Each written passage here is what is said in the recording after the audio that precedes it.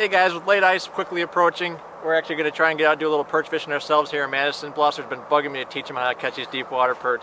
In order for us to get out in the Madison lakes with this ATV, you're required by law to have a flotation device on your ATV or snowmobile, whatever you have.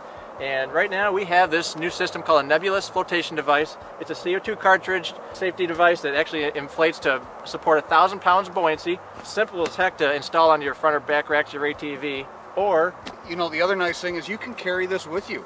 You know, as this ice gets thinner and gets a little sketchier, whether it's late season or early season, you can actually just hook this to a rope around your waist and use it as a drag. If you're to go through, at least you've got something with you. You've got something that's going to support more than just yourself if you're with others.